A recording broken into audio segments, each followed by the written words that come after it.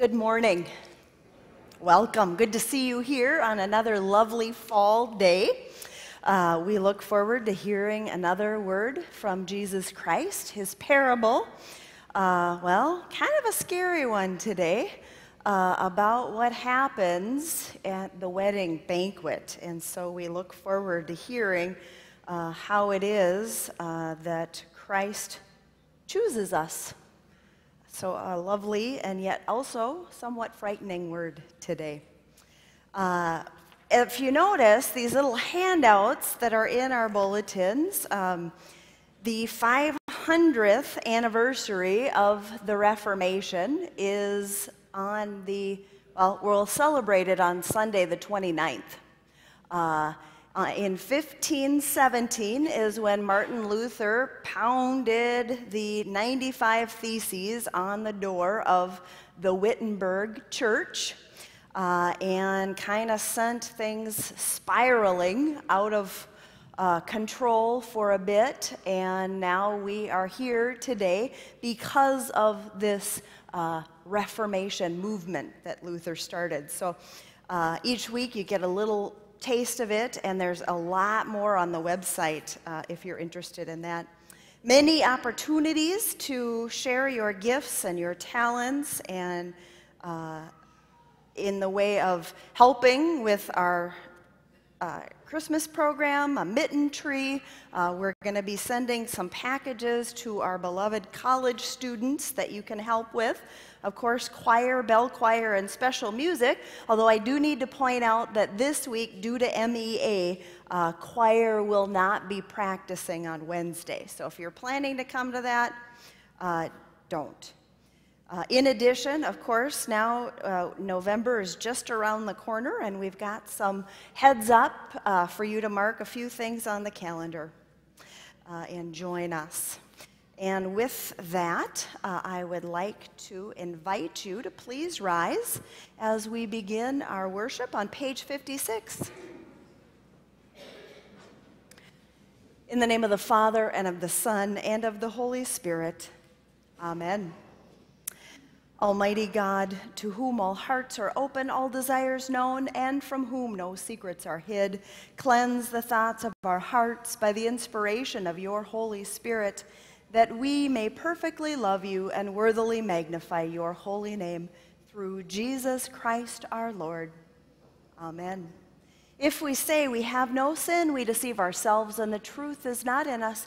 But if we confess our sins, God, who is faithful and just, will forgive our sins and cleanse us from all unrighteousness. Most merciful God, we confess that we are in bondage to sin and cannot free ourselves. We have sinned against you in thought, word, and deed, by what we have done and by what we have left undone. We have not loved you with our whole heart. We have not loved our neighbors as ourselves. For the sake of your Son, Jesus Christ, have mercy on us. Forgive us, renew us, and lead us, so that we may delight in your will and walk in your ways, to the glory of your holy name. Amen. Almighty God, in his mercy, has given his Son to die for us, and for his sake forgives us all our sins. As a called and ordained minister of the Church of Christ, and by his authority, I therefore declare to you the entire forgiveness of all your sins, in the name of the Father, and of the Son, and of the Holy Spirit. Amen. And our opening hymn, is on page 551, Joyful, Joyful, We Adore Thee. Oh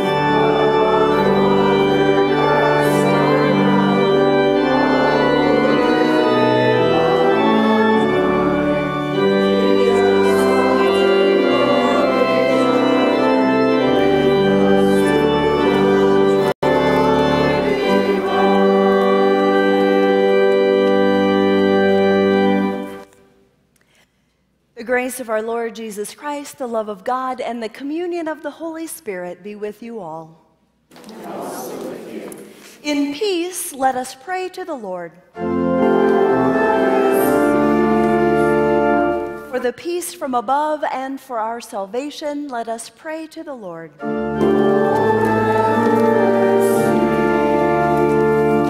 For the peace of the whole world, for the well-being of the Church of God, and for the unity of all, let us pray to the Lord.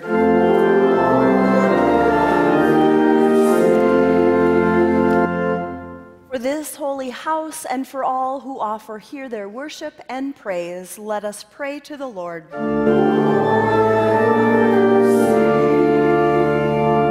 Help, save, comfort, and defend us, gracious Lord.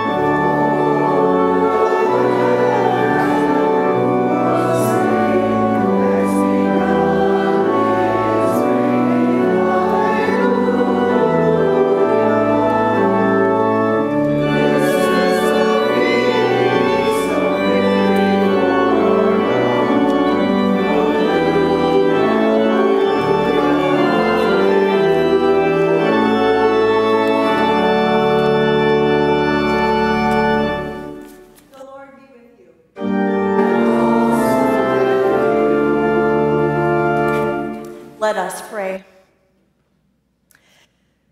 Lord, when the day of judgment comes, we have no hope except in your grace given through your Son, Jesus Christ. Make us into the image of Christ. Clothe us for the feast, that all of our hope and our joy may be found in your Son, Jesus Christ alone. Amen. You may be seated as we hear our readings for today.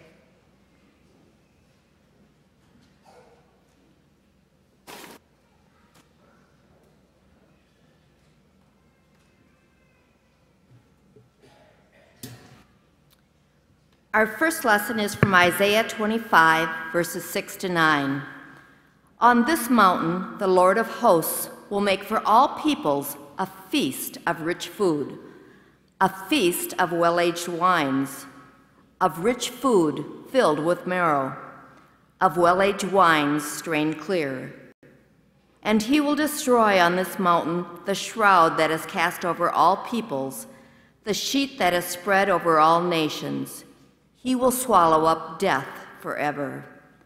Then the Lord God will wipe away the tears from all faces, and the disgrace of his people he will take away from all the earth. For the Lord has spoken. It will be said on that day, Lo, this is our God. We have waited for him, so that he might save us. This is the Lord for whom we have waited. Let us be glad and rejoice in his salvation. Our psalm is Psalm 23, and we will read it responsively. The Lord is my shepherd, I shall not want. He leads me beside still waters. He restores my soul. He leads me in paths of righteousness for his name's sake. Even though I walk through the valley of the shadow of death, I fear no evil, for thou art with me. Thy rod and thy staff they comfort me. Thou preparest a table before me in the presence of my enemies. Thou anointest my head with oil. My cup overflows. Surely goodness and mercy shall follow me all the days of my life, and I shall dwell in the house of the Lord forever. Our second lesson is from Philippians 4, verses 4 to 13. Rejoice in the Lord always. Again I will say, rejoice. Let your gentleness be known to everyone. The Lord is near. Do not worry about anything, but in everything by prayer and supplication with thanksgiving, let your requests be made known to God. And the peace of God, which surpasses all understanding, will guard your hearts and your minds in Christ Jesus. Finally, beloved, whatever is true, whatever is honorable, whatever is just, whatever is pure, whatever is pleasing, whatever is commendable, if there is any excellence and if there is anything worthy of praise, think about these things. Keep on doing the things that you have learned and received and heard and seen in me, and the God of peace will be with you. I rejoice in the Lord greatly that now, at last, you have revived your concern for me. Indeed, you were concerned for me, but had no opportunity to show it. Now that I am referring to being in need, for I have learned to be content with whatever I have. I know what it is to have little, and I know what it is to have plenty. In any and all circumstances, I have learned the secret of being well fed and of going hungry, of having plenty and of being in need. I can do all things through him who strengthens me.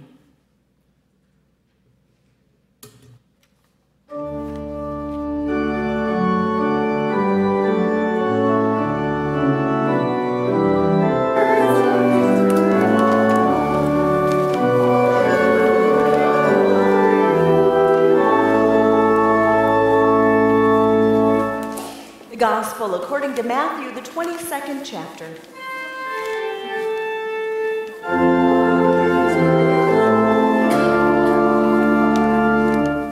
Once more, Jesus spoke to them in parables, saying, "The kingdom of heaven may be compared to a king who gave a wedding banquet for his son. He sent his slaves to call those who had been invited to the wedding banquet, but they would not come. Again, he sent other slaves, saying, 'Tell those who have been invited, look, I have prepared my dinner. My oxen and my fat calves have been slaughtered, and everything is ready. Come to the wedding banquet.' But they made light of it and went away, one to his farm, another to his business, while the rest seized his slaves, mistreated them, and killed them. The king was enraged. He sent his troops, destroyed those murderers, and burned their city. Then he said to his slaves, 'The wedding is ready, but those invited were not worthy. Go therefore into the main streets and invite everyone you find to the wedding banquet.' Those slaves went out into the streets and gathered all whom they found, both the good and bad. So the wedding hall was filled with guests. But when the king came in to see the guests, he noticed a man there who was not wearing a wedding robe. And he said to him, "Friend, how did you get in here without a wedding robe?" And he was speechless. Then the king said to the attendants, "Bind him hand and foot and throw him into the outer darkness, where there will be weeping and gnashing of teeth. For many are called, but few are chosen." The word of the Lord. You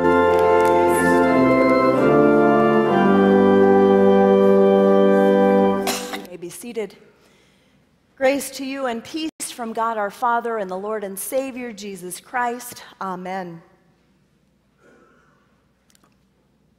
With this parable of the wedding banquet, our Lord Jesus Christ has pictured his holy Christian church and his beloved holy gospel. The Lord is expressing his dismay over the contempt shown for his word and the gospel. And he rebukes those who willfully despise it, who persecute and kill those who proclaim the word. Now, the Lord here is portraying his gospel in beautiful, lovely terms, that it's not a time for work or sadness, but the gospel is a time for festivity and joy. When people dress themselves in their finest, they sing and play and strike up the music, dance, feast, drink, and all around are happy and in good spirits. The Lord describes his Christian church and the gospel in terms of earth's most precious occasion, joyous occasion, a wedding. And by this, he teaches us that his gospel is a proclamation of love and joy, a truly joyful celebration where Christ is the bridegroom and the Christian church is the bride. Beautifully, magnificently, the Lord portrays the kingdom of heaven, which we come into through this proclamation of the gospel. It's a wedding banquet to show us the full magnitude of what it's like to come to him in his kingdom, to receive his gospel. Now, this wedding banquet will be beyond compare, both beautiful and delightful. And in this banquet, we will be truly joyful, our hearts and our spirits lifted up in song. And in this way, the Lord seeks to illustrate for us that the holy gospel is the choicest of all treasures and the greatest joy on earth. Now, not only is it a wedding, but a royal wedding, since the bridegroom is the king's son, and everything is most magnificent, elaborate, and regal. Now, how many of you remember the wedding of Prince Charles and Lady Diana? Well, I was 10 years old, and I awoke at, I think it was 5 a.m. on a summer morning to watch the ceremony on television with an estimated 750 million people worldwide. Now, the United Kingdom had declared it a national holiday so that even those who weren't invited were able to come, as if they had been invited. They crowded the streets to catch a glimpse of the procession as the son of an earthly queen was getting married. And those who were invited, they came to the banquet. And all who came wore their finest clothes. Hats, right? People were fascinated with the amazing hats that the women wore, and millions of others wistfully wished that they could come as well. But they had received no invitation, and instead they watched from afar. Now, if this is what happens at the wedding of mortal royalty, and even at lesser important weddings, wouldn't we expect this to be true also at the wedding banquet in which God's eternal Son is the bridegroom? Wouldn't the masses be storming down the doors to attend? Well, our Lord sends out his messengers to call us because he urgently wants us to come so that we might receive the gospel, which is the forgiveness of sins. This is why he calls his kingdom a royal wedding, to indicate that his gospel is a loving proclamation for hungry and thirsty souls everywhere.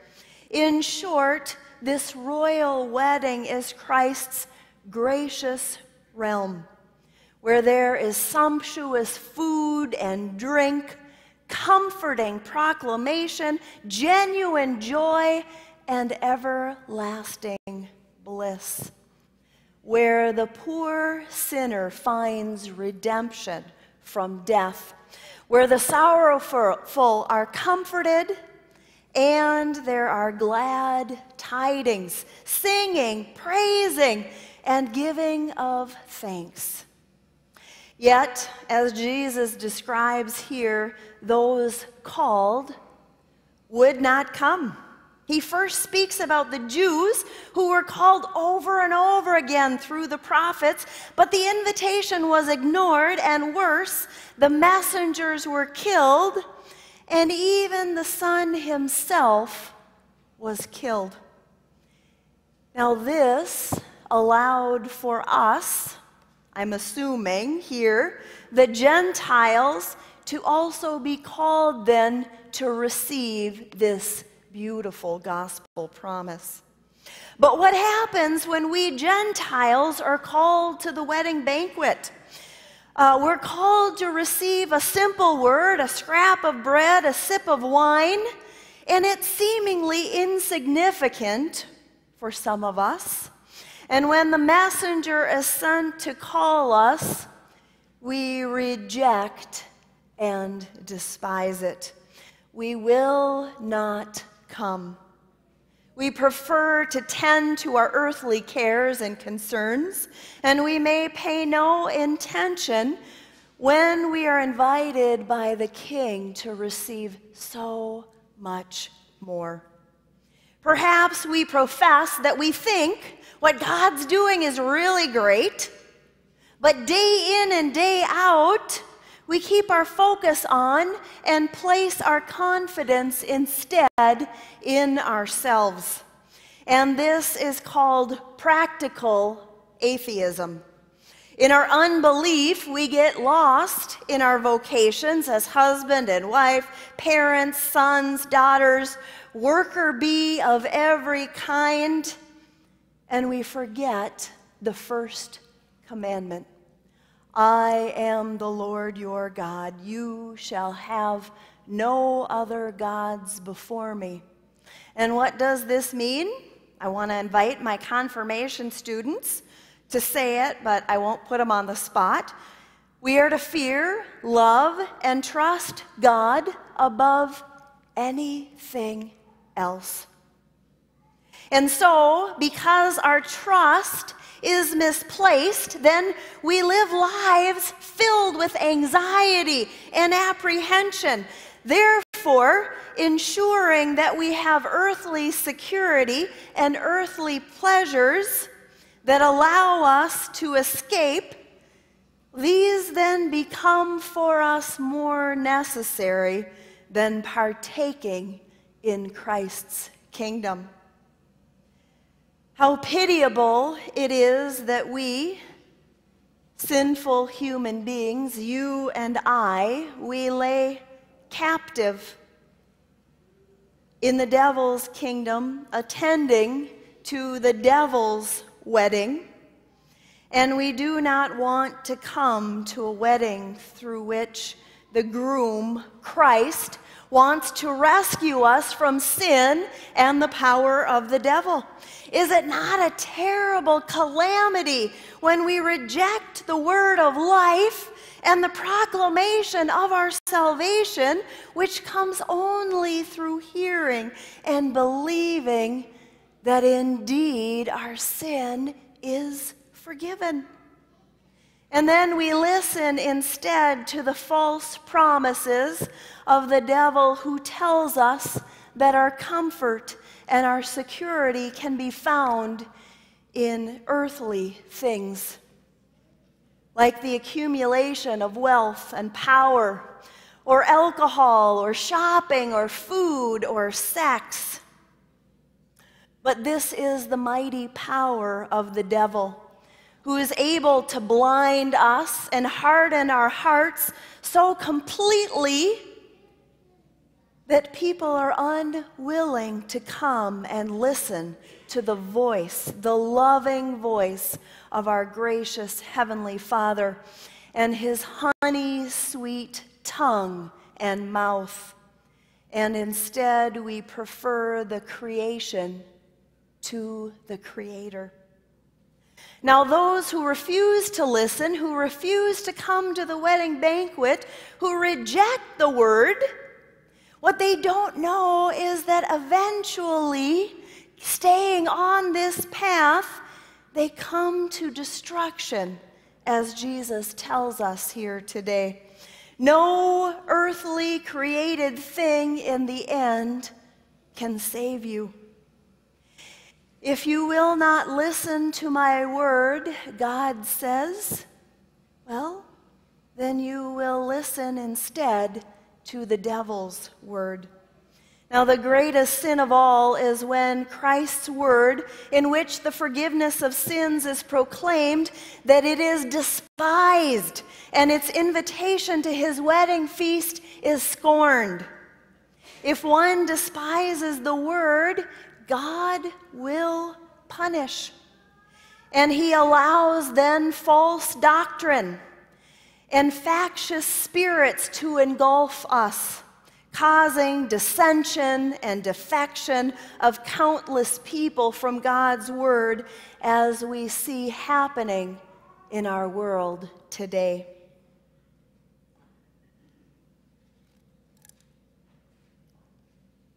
Yet that is not all. There are also those people who come to the wedding banquet, but they aren't wearing the wedding clothes. A terrifying occurrence, as when the king sees a man who is not properly outfitted for the wedding, well, it has dire consequences.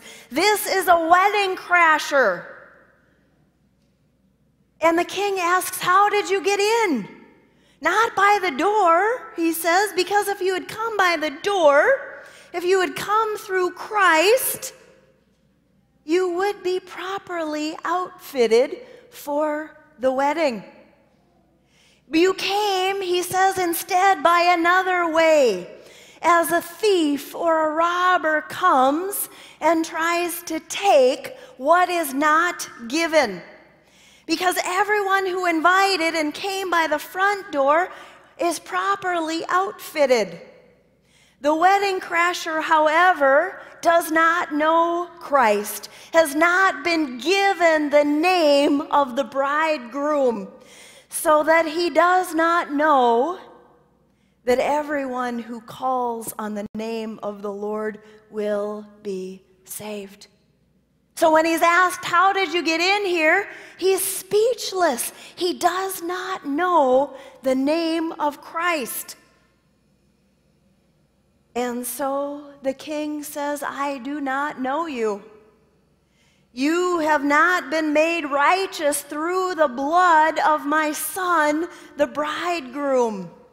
And so the king orders him bound, hand and foot, thrown into the outer darkness, where there will be weeping and gnashing of teeth. And it ends in this final fearsome word: For many are called, but few are chosen. It's a terrifying word, isn't it? How do I know if I'm merely called or if I'm also chosen? Well, you who have come here today, you have been called. You've been called to the wedding banquet. You've been called for the banquet of the feast for our Lord Jesus Christ. Now, when we look down at ourselves, we don't know. We can't tell. Is there a wedding garment? Am I clothed? I can't see it. It isn't apparent to me. Well, and we don't come ourselves properly clothed. We have no ability to manufacture this wedding garment and to clothe ourselves in it. And if it were left up to us, fearfully, there would be an eternal weeping and gnashing of teeth in the outer darkness. But instead, you have been called here today to the door, the proper door, sent a preacher with the word of Christ to clothe you in Christ's own righteousness. What this means then is that you and we're utterly dependent upon the Holy Spirit who creates faith when and where the Spirit wishes to clothe you in Christ's own righteousness. Now I invite you to hear this, the very word of Christ. Your sin is forgiven through the blood of the Lamb, the royal Son, the bridegroom. Jesus Christ has now given you his own wedding robe. He was made naked and hung on a cross that you may be clothed in his own robe of righteousness. The bridegroom took your place, for it was Christ who was bound hand and foot, and it was he who was thrown out into the outer darkness for your sake. It is Christ who wept and gnashed his teeth that you may now rejoice and sing at the wedding banquet. You are now clothed in Christ, given his name to call upon in time of need, set free from God's wrath and judgment. So now through Christ you have a gracious Father and a faithful Redeemer who rescues you from eternal death and the devil. You are a child of everlasting life. You are chosen. Amen.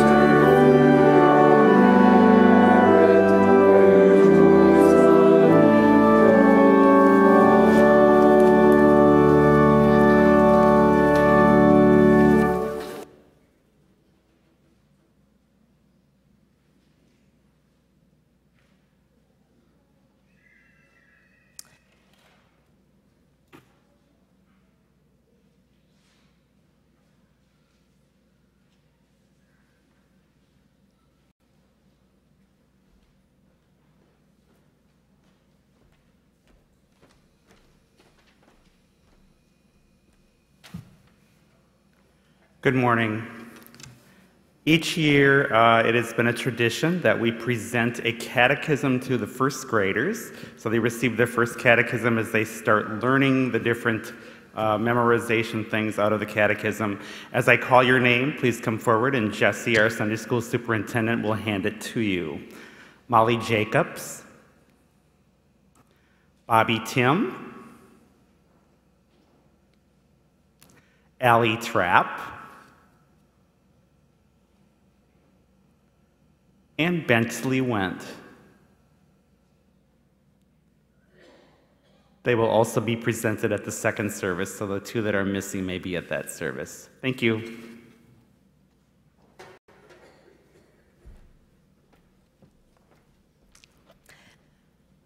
I invite you to please rise as together we declare our faith in the words of the Apostles' Creed found on page 65.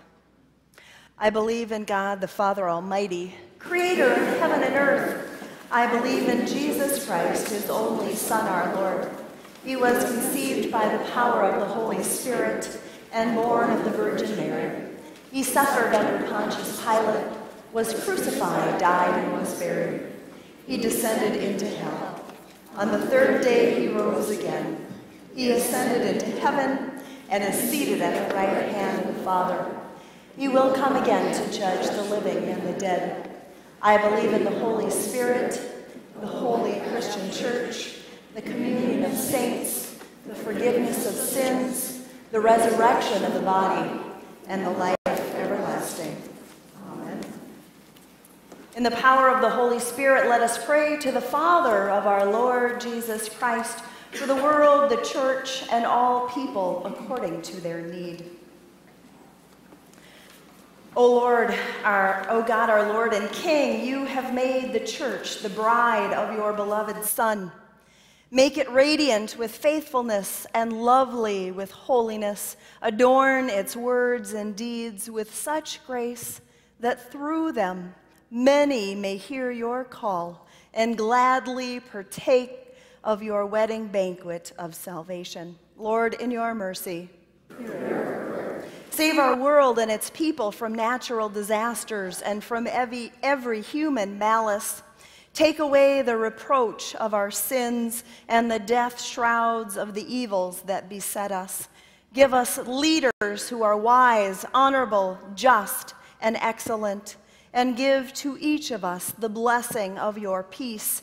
Lord, in your mercy, we lift before you the needs of all who walk through the valley of death, and all who are troubled by sorrow, anxiety, or despair. Especially we pray for Mike Rogotsky, Connie Knutson, Danny Nackreiner, Clarice Trebish, and Linus Wenthold. Revive their souls, restore their bodies, and refresh the hearts of all who care for them. Lord, in your mercy. Dear Heavenly Father, thank you for the lives of your faithful servants who have entered the banquet hall of eternal life with you. We give thanks especially for Glenn Erickson. Keep us steadfast in faith as well. Grant us the greatest joy of all, the joy and privilege of sitting with all your wedding guests at the banquet table you have prepared for those whom you have wedded to Christ forever. Lord, in your mercy. All of this we pray in the name of Jesus Christ, our Savior and our Lord. Amen. You may be seated as we receive our offering.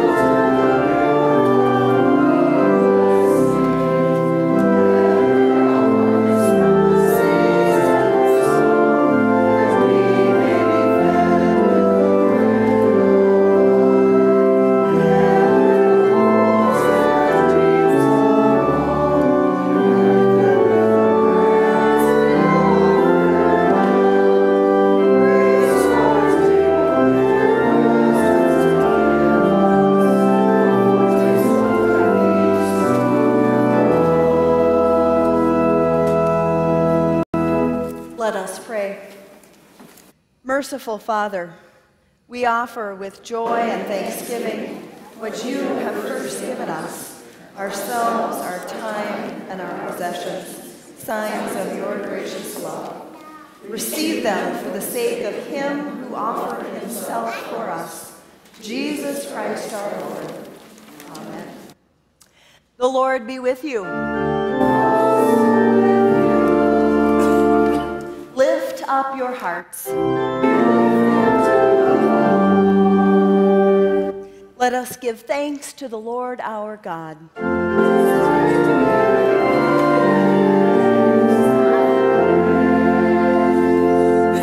It is indeed right and salutary that we should at all times and in all places offer thanks and praise to you, O Lord, Holy Father, through Christ our Lord, who on this day overcame death and the grave, and by his glorious resurrection opened to us the way of everlasting life.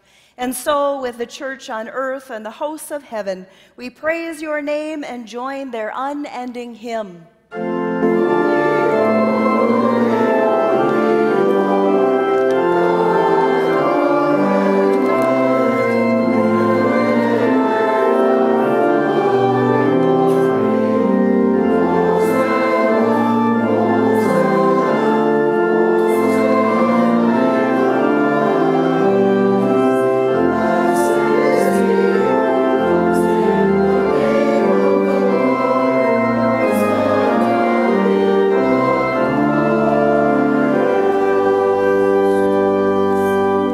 In the night in which he was betrayed, our Lord Jesus took bread, broke it, gave it to his disciples, saying, "Take and eat. This is my body given for you. Do this for the remembrance of me." Again, after supper, he took the cup, gave thanks, and gave it for all to drink, saying, "This cup is the New Testament in my blood, shed for you and for all people for the forgiveness of sin. Do this for the remembrance of me."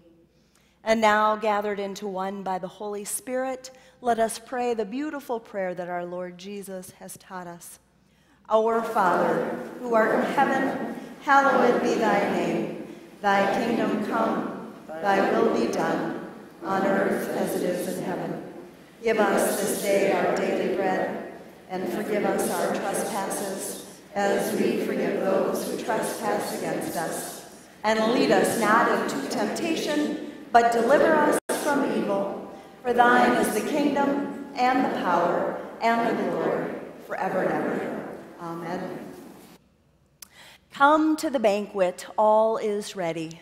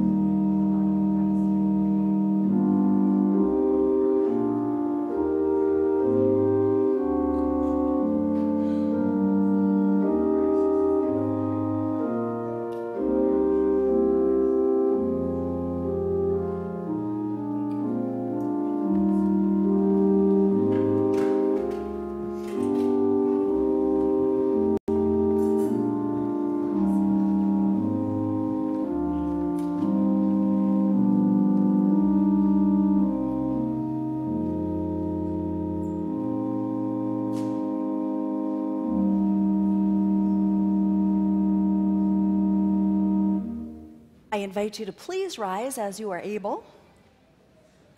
The body and blood of our Lord Jesus Christ strengthen you and keep you in his grace.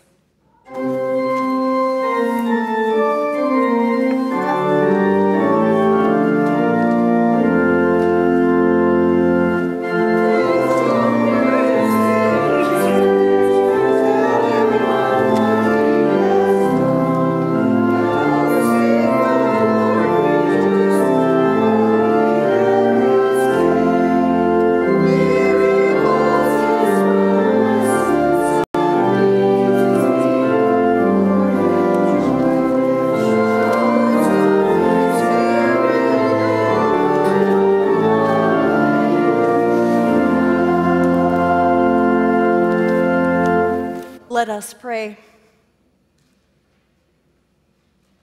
We give you thanks, Almighty God, that you have refreshed us through the healing power of this gift of life, clothing us in the righteousness of Christ.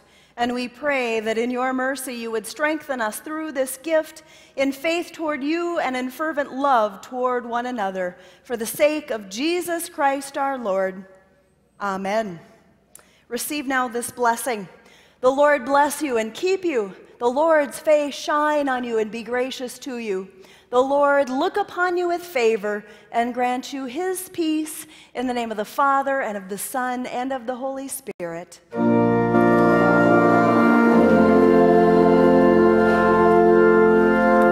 I'd like to dismiss any Sunday school teachers and Sunday school kids, and for the rest of us, we will sing our closing hymn, 221, Send Forth by God's Blessing.